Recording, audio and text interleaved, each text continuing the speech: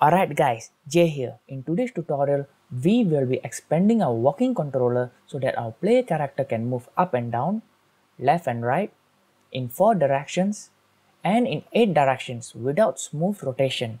Are you ready? Let's do it!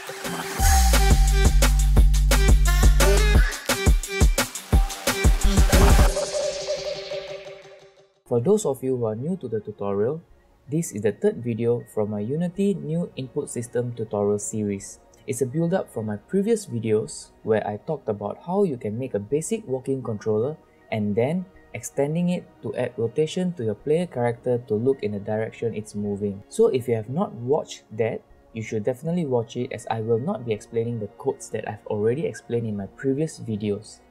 Let's open up our walking controller script in Visual Studio. The first thing we are going to do is we are going to copy and paste a public enumerator that allows us to change our possible rotation modes based on any restricted movement through the inspector. Let's drop it below our variables. So under the enum movements, we have free. That's basically the current default 360 rotation with unrestricted movement. Then we have our strict 2 direction horizontal where the player can only move left or right. Then our strict 2D directions vertical is where the player can only move up or down. Our strict 4D directions is a combination of our strict 2D directions horizontal and strict 2D directions vertical. For our strict 8 directions, it's basically the same as free but without its free 360 degrees rotation. So its rotation will just snap towards north, northeast, east, south, southeast. Well, you get the idea. It will just snap towards where it's facing without smoothly rotating towards it. And then we'll create a public movement to be movements.free. So the default movement will always be movements free. Now let's copy and paste a chunk of code that will actually handle the rotation based on its movement. So for our default rotation, which we already had it previously, has been added over here, which will take effect when the movement is set to movements.free. So we can just remove this without any issues.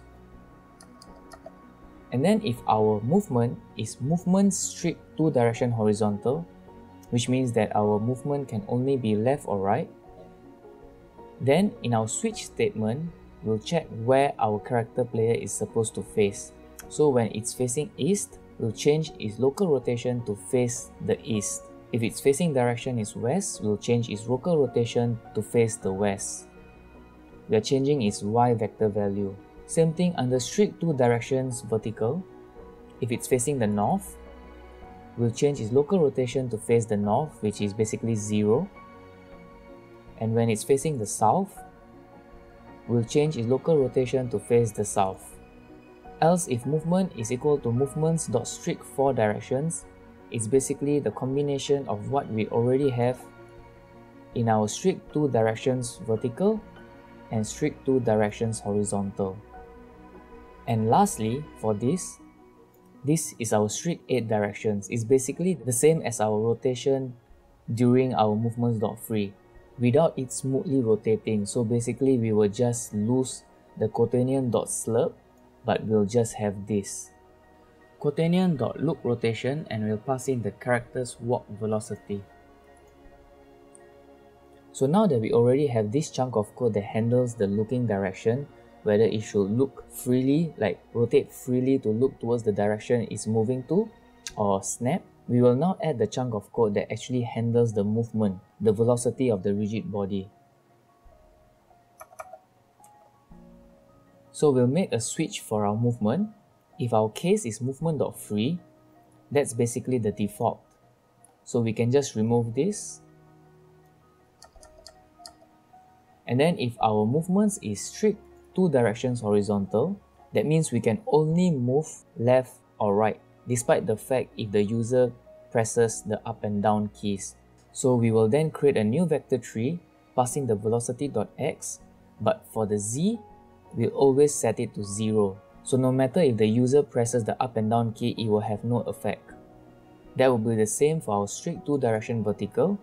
We'll have 0 as its x-axis and then we'll pass in the walk velocity.z. Under our straightforward directions, if the walk velocity.x is equal to 0 or the walk velocity.z is equal to 0, that means it's either moving left or right, up or down, then we'll pass in this, a new vector tree with its walk velocity.x and walk velocity.z. So under this, if the player character is moving up or down, meaning to say the horizontal axis is 0. So if the current walk velocity.x has changed, meaning to say the previous walk velocity is now 0 and the current walk velocity has changed to 1, we'll then add a new vector tree and set the z-axis to 0 so that it stops moving up or down. Same thing under here. If it's already moving left or right and its current walk velocity.z is now 1, that means the player has pressed the up and down key, then we'll pass in a new vector tree with the x value set to 0. So under the straight 8 directions, we'll just key in the same as what we have in our movements.free. That's because the snapping is actually handled by the facing direction code that we just pasted earlier. With this done, let's save our script, head back into Unity, and now if we select our player, toggle this. Under our walking controller script, we now have a movement option which we can set to any of our desired option. So let's play our game and test this in runtime.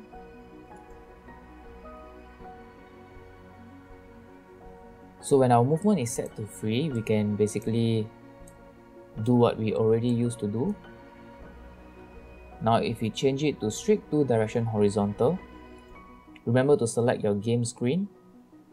It can only move left or right. Pressing up or down won't do anything. If we change it to strict 2 direction verticals, it can move up or down. Pressing left or right won't do anything. Now if we change to strict 4 directions, we can move left, right, up or down. If you press W and D at the same time, it won't move diagonally. So now if we select strict 8 directions, you can move left, right, up, down, and it can also move diagonally, but without smooth rotation, like what we have if we have selected free. So there you go. With just a single script, you can now control your player in any way you want. In my next tutorial, we will be extending this script so that it can be used using on-screen controllers for mobile platforms. Alright, thank you for watching my tutorial. I hope you like it. Please consider subscribing, and you see the bell icon over there? Hit it. Hit it. Alright, I'll see you again next time.